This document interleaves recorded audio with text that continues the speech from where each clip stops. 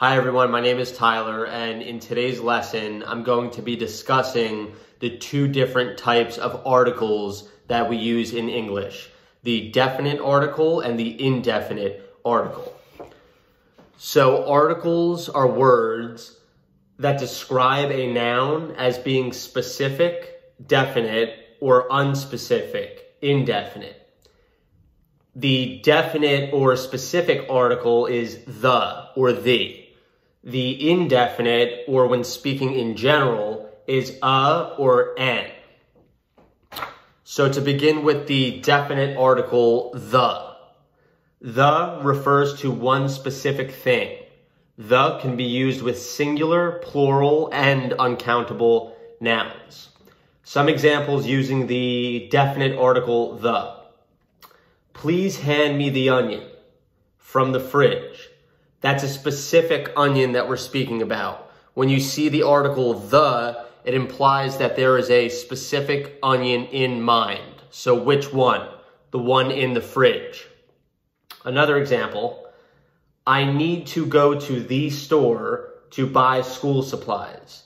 That's a specific store that I'm speaking about. For example, maybe it's Walmart. I know I can get school supplies there, so I say that I'm going to the store. Would you like to watch the movie with me? That's a specific movie. If I'm asking that question, one can infer that the other person already knows what movie I'm talking about. Maybe we had a conversation prior discussing a movie, and now I'm asking, would you like to watch the movie with me? Not just any movie. The indefinite articles, or a and an, are used to describe a noun that refers to a general idea, not something specific. The indefinite articles are only used with singular nouns. If you would like to use the indefinite article but plurally, we would use the word some, but not a or an. That's only for singular nouns.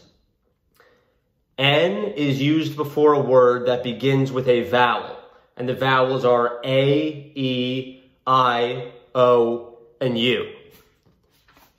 A, or is used before a word that begins with a consonant, which is any letter that is not a vowel. So any letter that is not A, E, I, O, or U. So some examples for the two indefinite articles.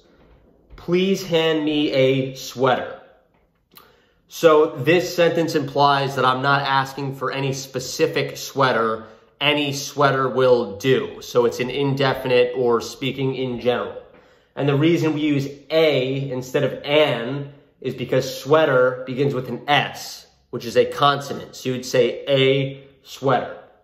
The next example, an apple would satisfy my appetite.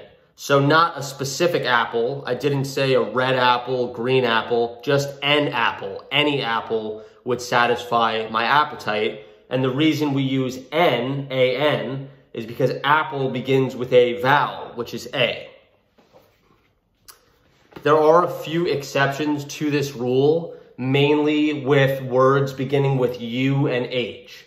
So words that begin with U or H can either have the sound of a consonant or a vowel. For example, the wrong way to say this sentence would be Stephanie is a honest lawyer. And I realize that can be confusing because H is a consonant, so you would think that the A is correct. However, honest is pronounced without the H. We don't say honest, it's honest. So it's almost like the H isn't even really there. So because it begins with the sound of an O, which is a vowel, we use N. Stephanie is an honest lawyer. So not only does it depend on the first letter, but also the sound that it makes when you begin saying the word. Some examples of words beginning with H with the H sound: history, hotel, or home. And then three more examples with a silent H. So with the vowel sound, hour, honor, and honest. Now, a few examples with you. The wrong way to say this sentence would be, an union supports the rights of employees. So although this is a vowel, you is a vowel, it has the sound of a consonant, Y, united. It has the sound of a Y, therefore we would say a union supports the rights of employees. And 3 examples of words beginning with U with a Y sound, union, uniform, and united would all be considered consonants because of how the word is pronounced. Now, words that begin with U and have the U sound, umbrella, unbelievable, unrest. So it's the difference between and U. 2 different sounds requiring 2 different articles. And for simplicity's sake, I've made a bunch of examples using the noun onion to describe a lot of the different rules of these articles. So the first one, can you pass me the onion or onions on the table? Specific and definite. We even know the location. It's the onions on the table. So we already have in mind the onions that we're speaking about. It's not in general. It's specific and definite. Can you buy me an onion? That would be indefinite, unspecific. I'm not giving you any specific instructions for this onion. Just please buy me an onion. Any onion is fine. So that's going to be indefinite. Can you buy me a red onion is indefinite or in general. There's many different red onions. I don't know specifically which one you're going to choose, just a red onion. And as you can see, we're using the article a instead of n because although onion begins with a vowel, there's an adjective before it, red, which begins with a consonant. So if there's an adjective before the noun, we're basing the article off the adjective. So it's the following word, a red onion. Can you buy me some onions? That's indefinite, plural. Remember how I said in the beginning that with indefinite or general articles, it's only used singularly. But we can use the word some to still speak indefinitely in general and refer to something that is plural, like onions. And this last group of examples aren't going to make a lot of sense. They're kind of silly sentences, but I just made them so that you could understand the rules in practice.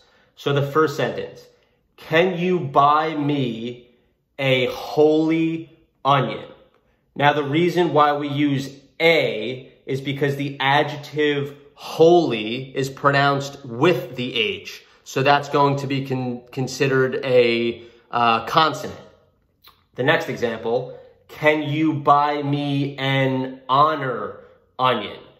So 2 adjectives that both begin with H, but the pronunciation is completely different. Holy and honor. So I'm not pronouncing the H. Therefore, we consider this a vowel and we use N. Can you buy me a united onion? Now, the reason we use a is because in the word united, we're using the Y sound, which is a consonant, so we use a. And the last example, can you buy me an unbelievable onion?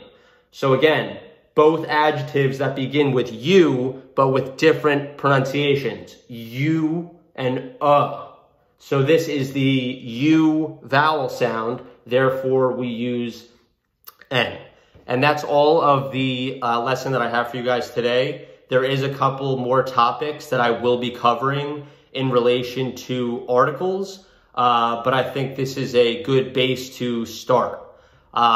Please like, comment, and subscribe on the video, and let me know if you have any suggestions for future lessons. Thank you.